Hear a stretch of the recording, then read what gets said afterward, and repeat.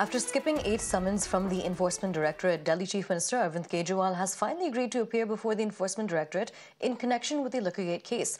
But he's only going to do so via video conferencing. Now, despite terming the summonses illegal, Arvind Kejriwal expressed his readiness to cooperate with the central agency. The Aam Aadmi party says that Arvind Kejriwal has asked for a date after the 12th of March for his video appearance. However, according to ED sources, the probe agency does not record statements via video conferencing under Section 50 of the Prevention of Money Laundering Act.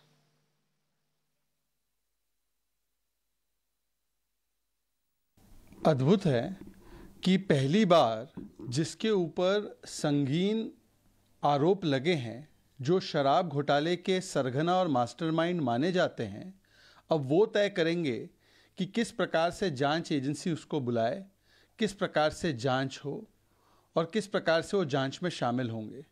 परंतु आज का लबोलुबाब यही है कि 8वीं बार जब समन गया है, तब 8वीं बार आज केजरीवाल जी ने समन के सामने पेश होने से इनकार कर दिया है। आज इस्तीफा तो दूर की बात, जांच में शामिल होने से कतराते हैं।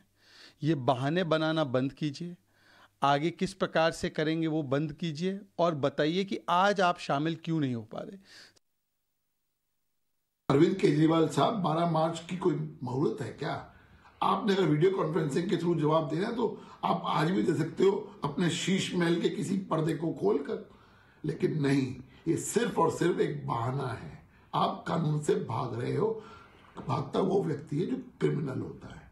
लेकिन अरविंद केजरीवाल साहब, आपको कहना चाहता हूं कि जितना मर्जी आप भाग लीजिए, आपको ईडी के सामने एक ना एक दिन प्रस्तुत होना पड़ेगा। इसीलिए इस सब कुछ जो हो रहा है वो एक बहानेबाजी है और कुछ नहीं है। ईडी के बहुत सारे सवालों के आपको जवाब देने हैं। ईडी ने साफ कहा कि सुप्रीम कोर्ट ने साफ कहा कि 350 करोड़ की मनी ट्रेल पकड़ी गई है। उसका जवाब आपको देना है।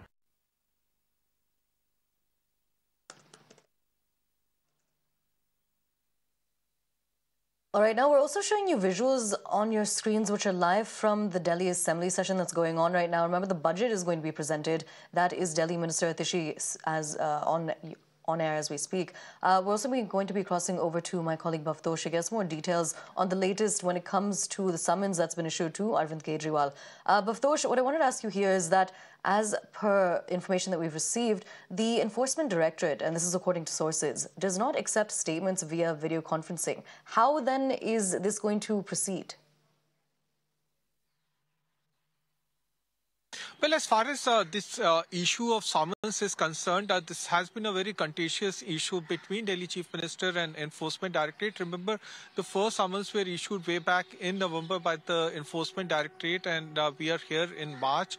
And ED continues to maintain that the summons that have been issued repeatedly to Arvind Kejriwal require him to be physically present before the agency's headquarters in New Delhi.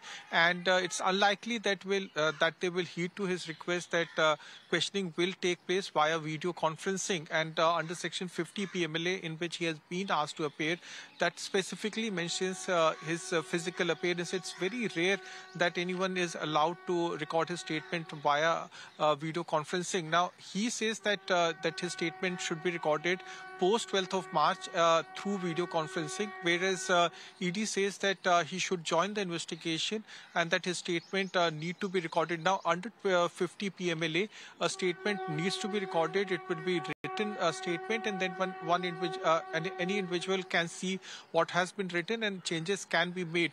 Now, it could be possible that 9th summon can be issued to Arvind Kejriwal asking him to appear before the agency. At the same time, the court had said that that Arvind Kejriwal should appear before the concerned court on 16th of March. All right, Bhavtosh, thank you so much for joining us and bringing us those details. We'll continue to keep our eye on the developments that are happening there. With this, though, we're going to be shifting focus